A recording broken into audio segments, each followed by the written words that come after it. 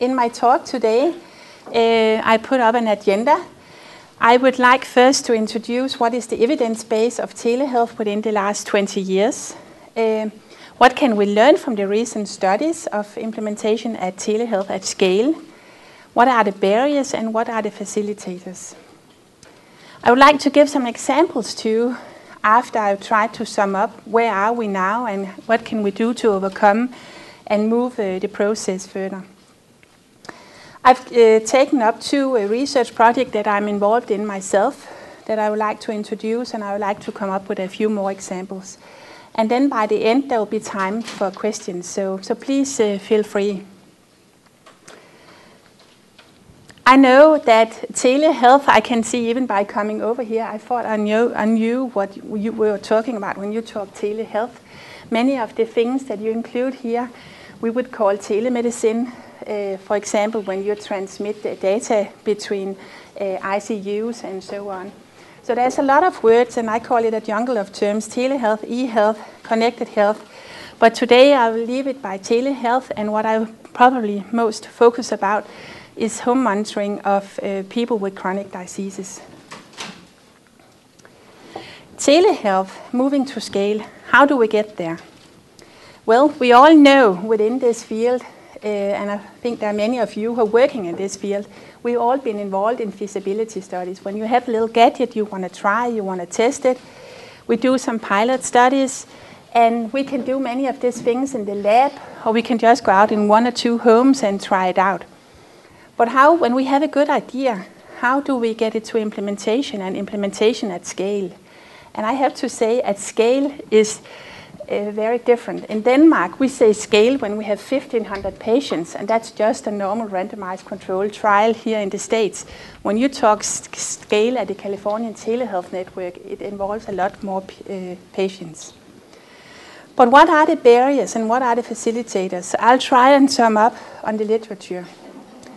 Some of the areas where we have gone to implementation. Last week, many of experts were gathered at UC Davis for a seminar, and here people agreed upon that telepsychiatry, teledermatology, and teleradiology are areas where we have got the documentation, we got the evidence. So here we have moved. So maybe we also can learn from these areas how had they proceed. What is the evidence base within the last 20 years? I would like to take up the article of one of my research colleagues, Richard Wooten, who made an article in 2012 where he summed up articles submitted within chronic disease, 5 chronic disease, asthma, COPD, diabetes, heart failure, and hypertension. And as you can see, there's an increasing number of publications, and of course that's very nice because that means there's a lot of activities going on. But out of this 1,324 studies, only 141 were randomized controlled trials. This number and the sizes of these trials, they are shown in this figure, and you can see that heart failure are one of the areas where they've done many studies, and the least is COPD. The trials are very different in how many patients they have had, and also the interventions that have been used.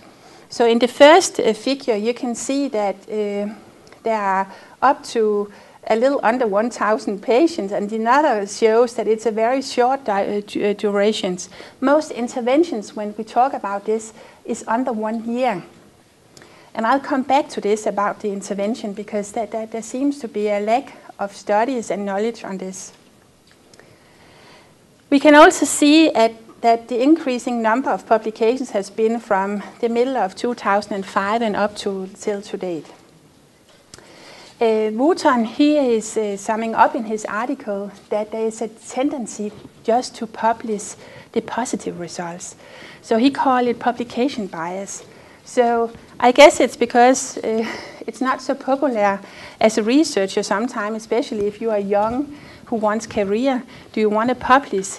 Oh, the patient, they said no to participate in this study. I think we're seeing more and more papers, and in my preparation for this talk today, I found more papers also from different review articles summing up on results, and I think we have to learn from that. I myself did a a project called the Telehealth project on COPD patients, and that was telerehabilitation of COPD patients across sectors. We elaborated a concept where we could do home monitoring of COPD patients across sectors between healthcare centers, district nurses, and hospitals. We had a randomized controlled trial and had 111 COPD patients participating. The intervention group, they had the technology for 4 months, and after the 4 months and over a 10-month period, we could decrease the readmission rate with 54%. The telerehabilitation program was also cost-effective, and 10% of the patients, though, they said, oh, we don't get any effect of this. We only participate in this study because we have a nice GP. So I think that's worth, and I'll come back to this later. And one of the patients said, I do not want to measure my values every day. This study has been inspiring for a national plan on telemedicine, and I'll also come back to it has been inspiration for a multi-center randomized controlled trial between Norway and Australia, and where I'm participating myself. I have another big study that I want to make you aware of, and it's the biggest telehealth study in the world so far. It's called the Whole System Demonstrator Project. It's in England. It is a cluster randomized controlled trial, and it was based in 3 local authorities areas in England. Over 3,000 patients participated. 845 patients were randomized to telehealth, and 728 patients to usual care. It was patients with heart failure, COPD, or diabetes. They had the equipment for 12 months. There's been very high expectation towards this study because it was the National Health Service that initiated the study. And last year, the results came up, and it turned out that where there was the highest difference was on the mortality rate. And as you can see on the intervention group, the mortality rate was almost fallen by 50%. So that was very nice. But on the other parameters, there was not that big difference. So the conclusion that came up last year at Easter time was that the quality gained by patients using telehealth in addition to usual care was similar to that the patients receiving usual care only, and total cost associated with the telehealth intervention was higher.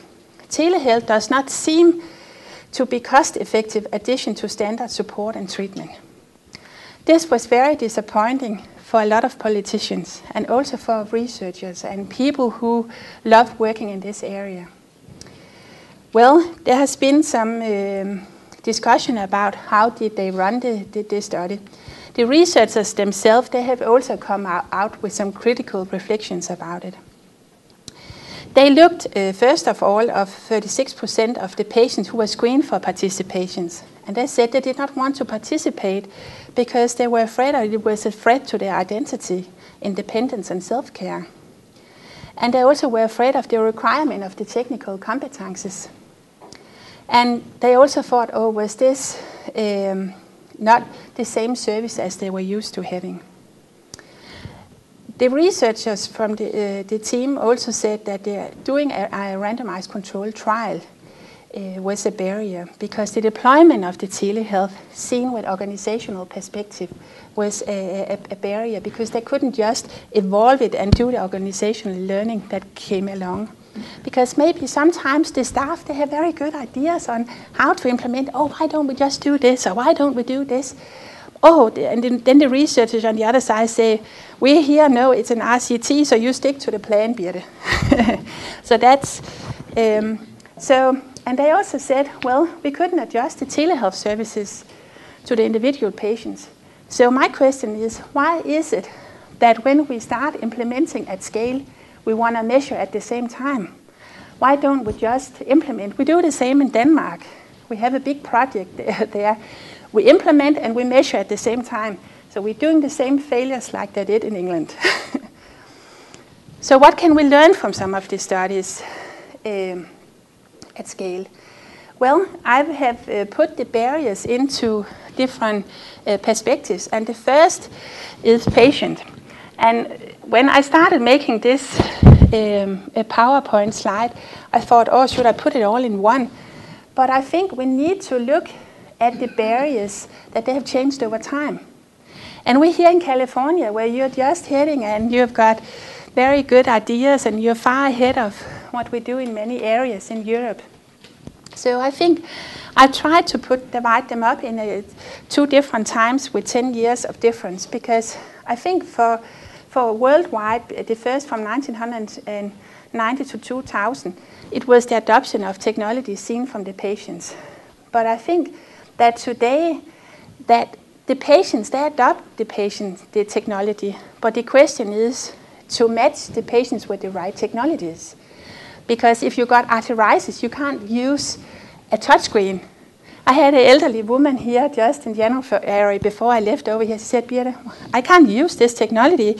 I got arthritis, my fingers can't go on it. So that's maybe what we want to do now. There were some ethical issues. I did my PhD around this time, and here we talked about being under surveillance. I had one patient said, it's better being under, I don't feel being under surveillance, I feel being looked after.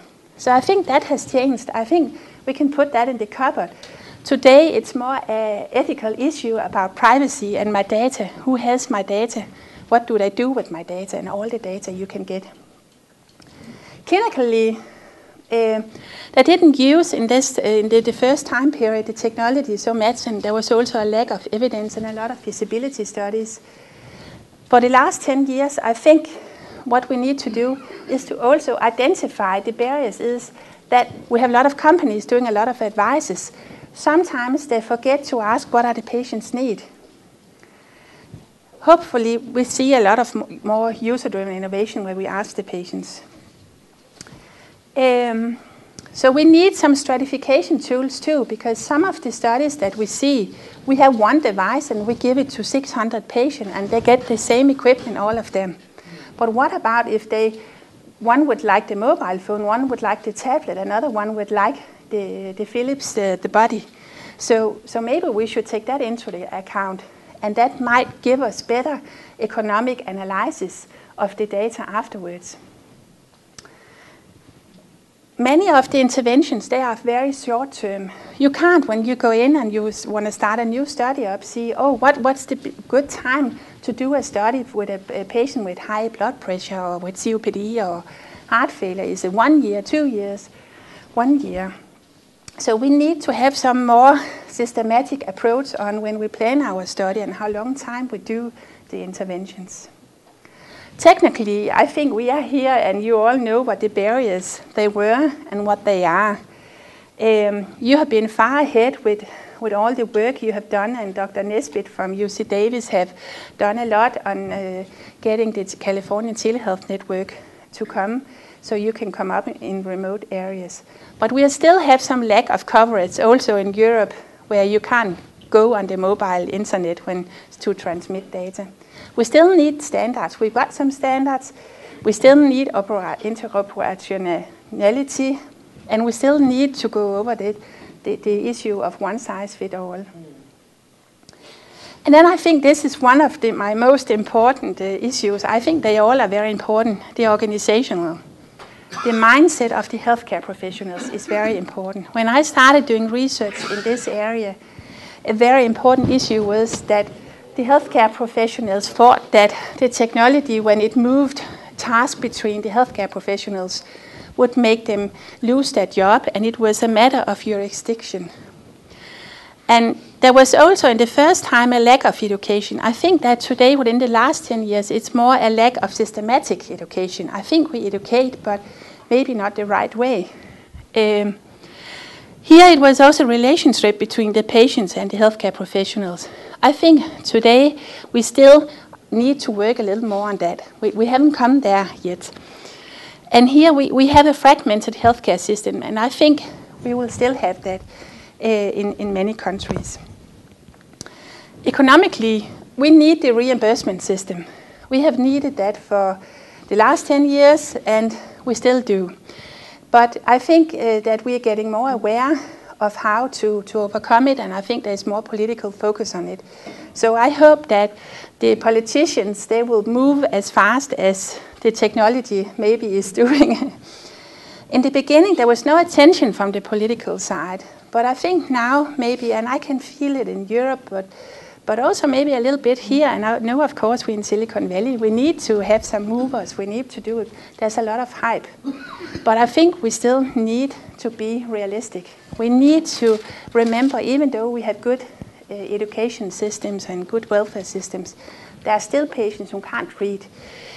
I'm working a lot with a term called health literacy, e-health literacy. Can they technically cope with this? Can they read what's on the medicine glass? What about the medicine adherence? Can we use the technology to have the patients cope better with their disease? And then this triple aim has given the telehealth area very high expectations, better quality of care.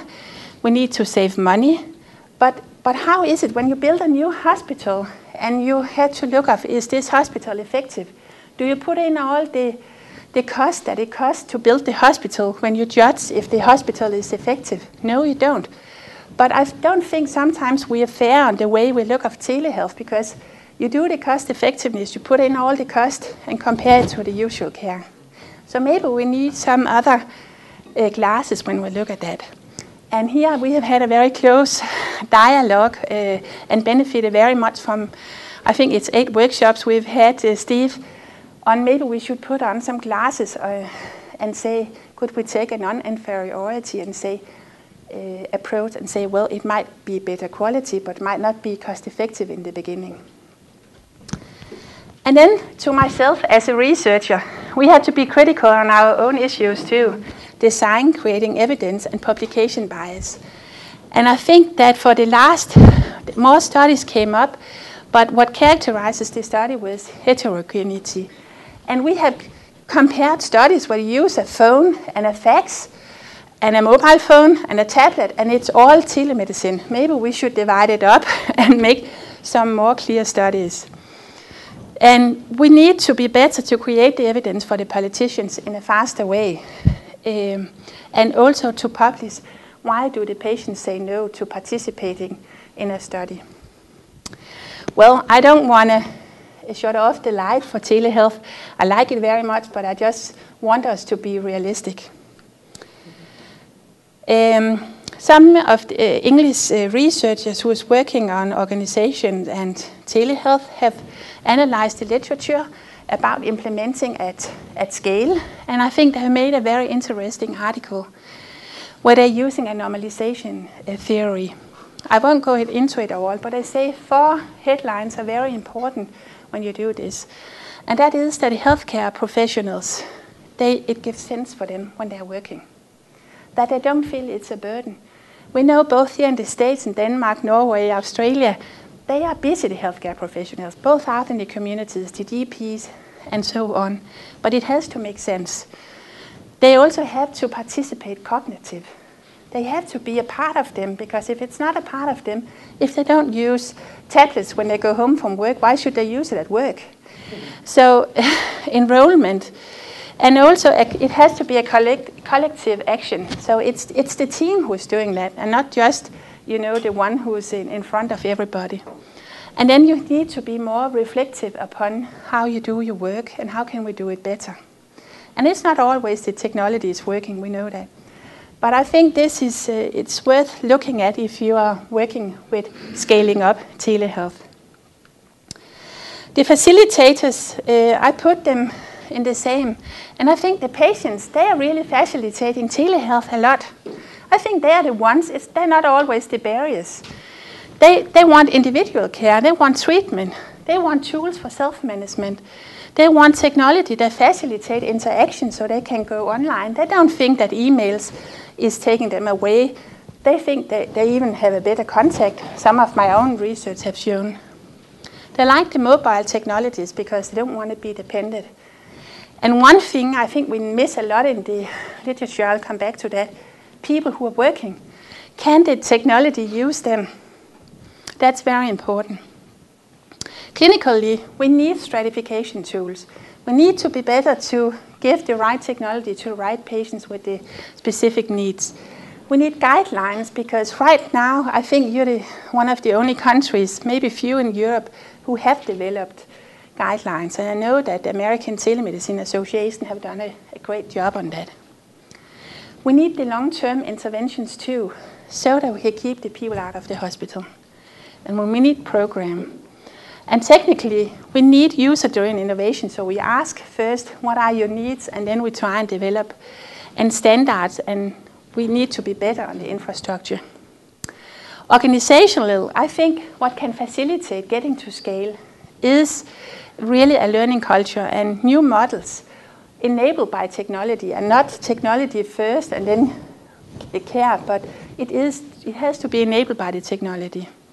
And of course, the reimbursement system. But I think politically, I hope that we could get the politicians to be more realistic. I think it would really make the field get going, because it's like in Europe we have a vacuum. Because evidence, and everybody wants to have their own project. We're doing the best project, and now we're going to come and give you the evidence. Research-wise, we need to be, maybe we should identify some standard outcome measures so that we can compare our studies, make multi-center randomized controlled trials in an international context. That's also why I'm here, and I'm working with the Cleveland Clinic and CITRIS and UC Davis, so that we can do the meta-analysis. Now I would like to give you some examples how I've tried in my own research to overcome some of this. The first project is a large-scale project on telerehabilitation of heart patients. I come from a university where we work problem-based, and that means we always start by seeing what's the problem. In this study, we have included patients who had a heart attack and patients who have just undergone heart surgery. 3% of 86,000 patients, they are hospitalized and they only receive a rehabilitation program. Mortality rate is increasing by 37% if you don't stop smoking, if you don't do anything life changes. In the US, it's only 10 to 20% of heart patients that do, after heart surgery, they follow a rehabilitation program. In Europe, it's estimated to be 35%.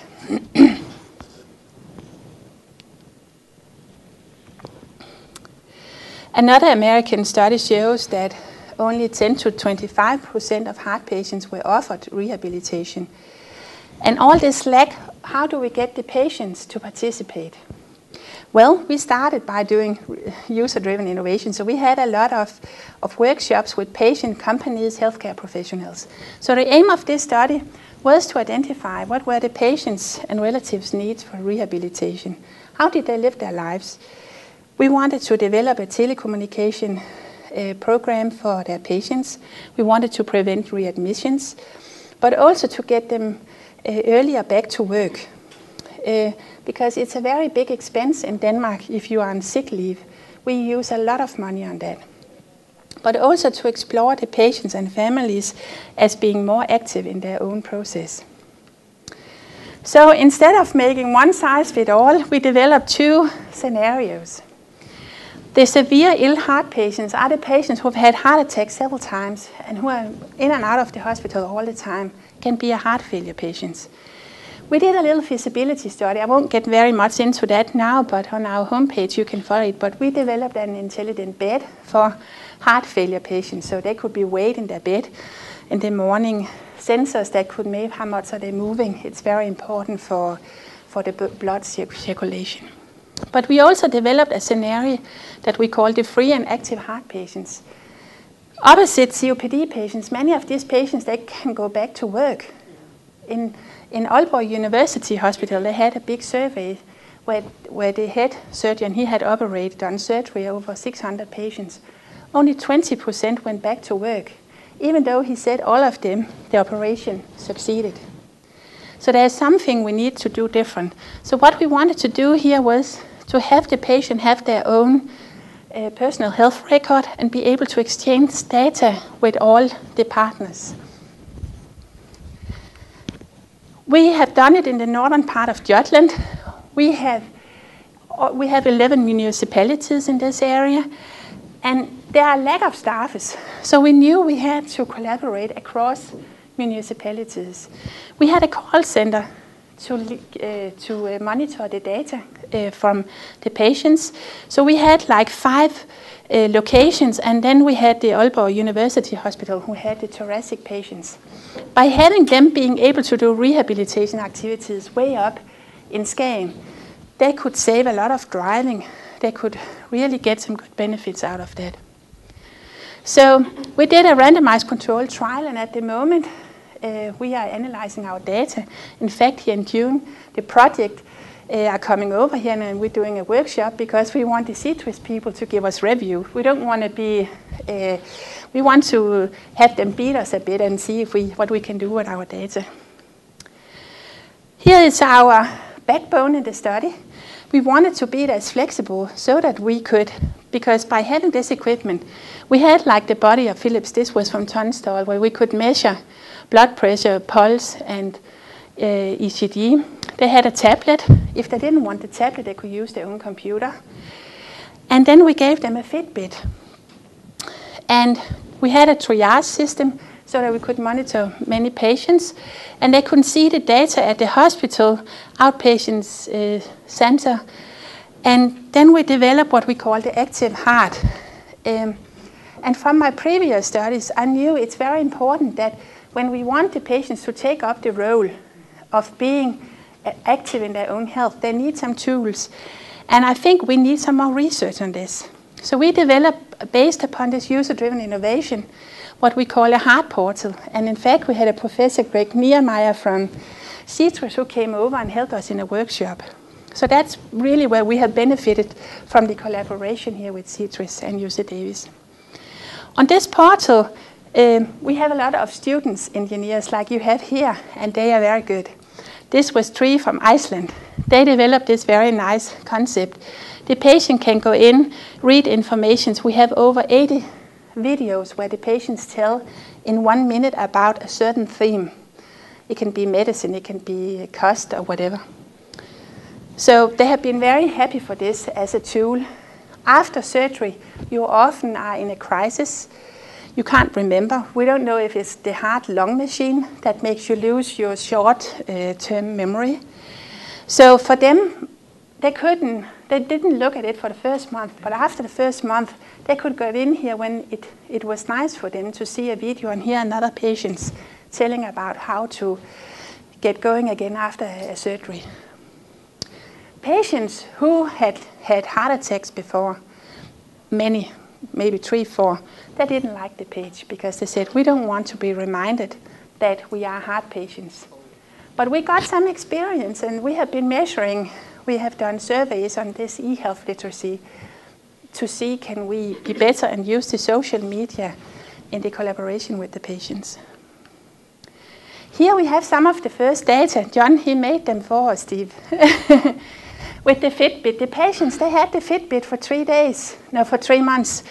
And here you can see in average, this first patient has gone 6,259. And it's really been a success for the patients.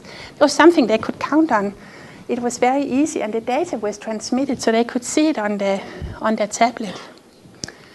Here, what the patients, they could follow all the time themselves. They could follow their blood pressure. They could follow their pulse. Even here, they could follow how they lost in weight. And here, how were the steps they were going. And we got positive feedback on having these numbers to look at and to guide themselves, even though they were in interaction with a healthcare professional. So the budget, we have 2 PhD students, and we had a budget of 2.2 million kroner. So this was like an example of how we try to overcome and make a sustainable program across municipalities by organizing, making a new model of care with a call center. And I think it's not that many places in Europe that we think like that, but I think we need to do that when we develop these programs. I told you before about the Telehealth project, and after we have done this project, we were invited to participate in a project from Norway called the Norwegian Center for Integrated Care and Telemedicine in Australia, because they wanted to do a long-term interventions on COPD patients, the COPD patients who really have the worst degree of their disease. So what characterizes them are they don't come out of the door, they stay at home, and they have a difficult time of maintenance of what they do. Medicine only eases the symptoms. So the things you can do are physical activities all the time. And they have limited access maybe to programs. So we wanted to we're going to start at the fact at the moment I'm working on the protocol, but we will start here after in August when I'm back in Denmark. So it's the Norwegian Research Council, and what I want to illustrate by this is that the Norwegian Research Council pays for it in Australia and in Denmark and in Norway, and I think there's a tendency to open up for that also in Denmark, and I can see Mikkel, he's nicking too. So what we don't want to do, it's a 3-year study. They have to train on the treadmill at home for 2 years. In Norway, they've had some very good examples on a COPD patient training. They had one patient who usually went out on his boat to go fishing. One day his engine didn't work. He's been practicing for a year. So what did he do? Of course he took so he could row ashore. He was able to do that suddenly. So we're very excited, and I'm very excited about this because this is not a very nice little gadget that the patients have. How will they react on having that? But doing it across 3 sites like Australia, Norway, and Denmark. So I think this shows maybe also a way of getting quicker results if we work together internationally. And I also want to make you aware of that Europe have made the biggest research program so ever, called the Horizon 2020, where there are funding you can apply for. And I've heard about projects. I have a colleague at Aalborg University who have partners from Chicago. She got a very big funding for phantom pain, where they're going to develop new technology. So please be aware of that also. So here you can see the 3 partners.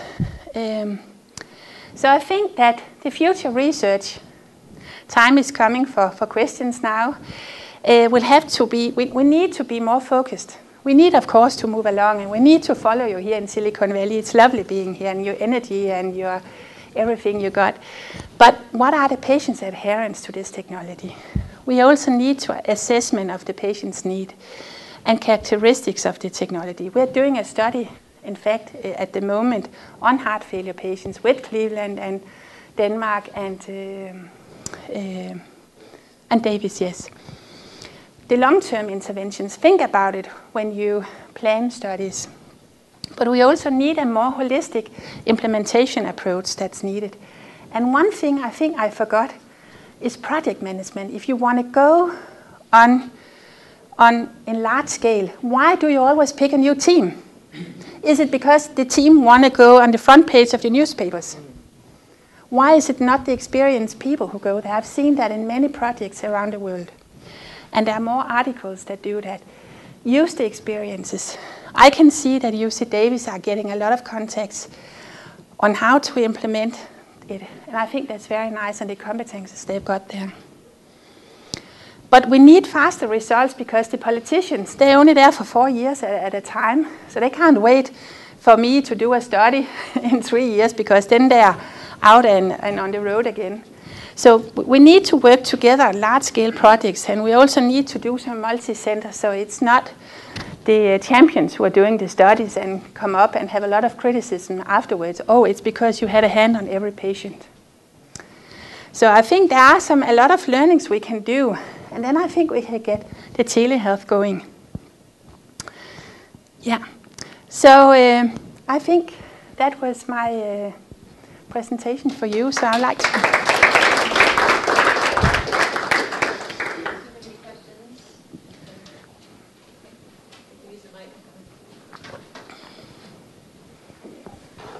Thank you very much. That was a really great presentation. So trying to find out what is this study shows the transformation of patients with the behavior modifications. How is this program really shows the behavior transformation? We are analyzing on it. We are analyzing on, I've got the microphone. We're analyzing in on e-health literacy.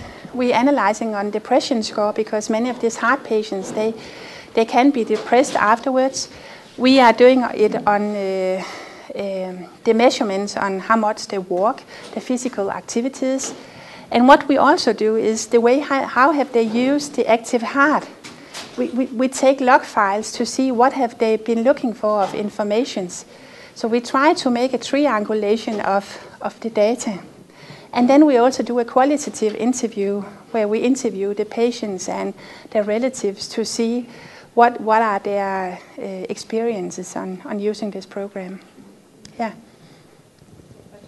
Oh, thank you.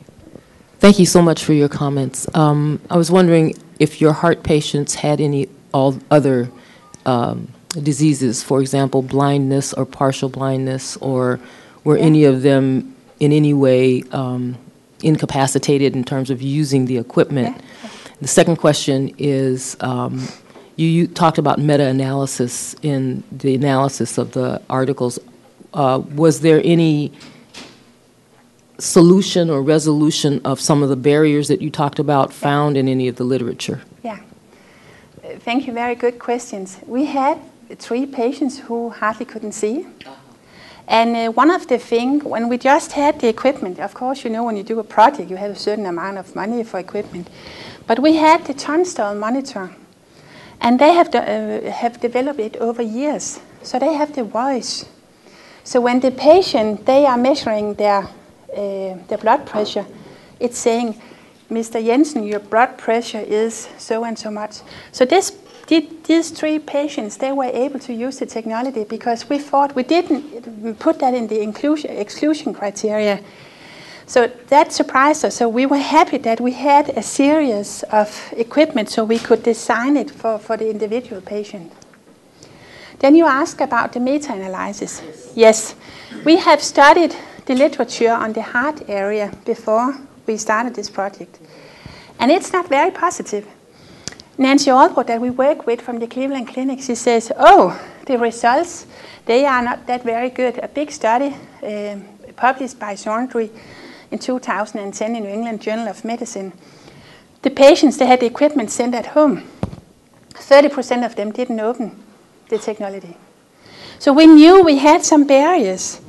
So what we did was the patient had the technology taken with back home, but after 2 weeks we came and visited them to give them more education. At the moment now we're taking up these challenges in an Invita project doing with the Cleveland Clinic and Citrus and UC Davis here. So I think, and Dr. Nancy Albrook says that ATA won't even put it into the guidelines of heart failure patients' telemedicine, so there's still some issues. So it seems like COPD is one of the clear issues, but we seem to forget that some of the results in this heart area are not that positive, or maybe we have to do it in another way. I think that's how we have to argue. It's not because it's not working, but maybe we should plan our studies, our programs in a better way. Hi, thank you for the excellent presentation. Thank you. You mentioned that in terms of ethical considerations in the literature, you saw a shift from concerns about surveillance to privacy. And I wonder if you could talk more about privacy. In what sense you mean privacy, if you mean, or if you're saying data privacy or personal privacy, decisional privacy, and what you think about that, what could be changed? One of the things that has surprised me, because I've been a researcher in this field since the beginning of 2000, that was, you know, being looked after. That's very nice. We gave the patients a Fitbit in the Teledialogue project, and we thought that everybody would be happy about seeing how much they walked. And then we had one patient we came up to in Skagen, very north, and we had to go and do an interview with him. He had had very bad experiences in the healthcare system, so he was happy for this concept about being involved. So he said, oh, this is what I've been waiting for. When I came for the last interview with him, he said, I said, why didn't you use your Fitbit? I'm going to use it when this study is over. I don't want you to see my steps. I don't want you to see that on Tuesday I play card. I don't want you to see that. I even gave the Fitbit to 20 clinicians, and even myself. I didn't want to join the group because I work too much. I don't exercise enough. So there are some issues. So I think privacy, we might have a lot of data, and we have to work on big data and algorithms and have the engineers here in the room helping us developing that. But there are some issues I think that we haven't been able to identify all. So now when we're analyzing our data, I think we'll come up with more of them. Thank you for the talk.